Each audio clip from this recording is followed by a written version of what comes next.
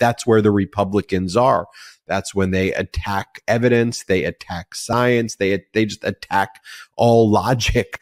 And Judge Eileen Cannon, to me, is really embodied in that. And on the other hand, Judge Chutkan is evidence-based. And, you know, it's like these MAGA people, they go and they do their interviews on Newsmax and Fox as though that's not a thing that then has a repercussion anywhere else, you know. And that's also the stochastic terrorism and gaslighting that they engage in, where they think they just say it to their one audience, and then they go into a courtroom and they're like, we're not prepared, we're not ready. It was like, you just said you were ready.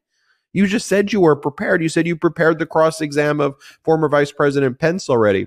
You know, and then so Donald Trump's now posting memes of Judge Chutkan calling her a Marxist. That's the, you know, and reposting, she's a Marxist, she's a Marxist, she's a Marxist. It's just like, dude, just shut up.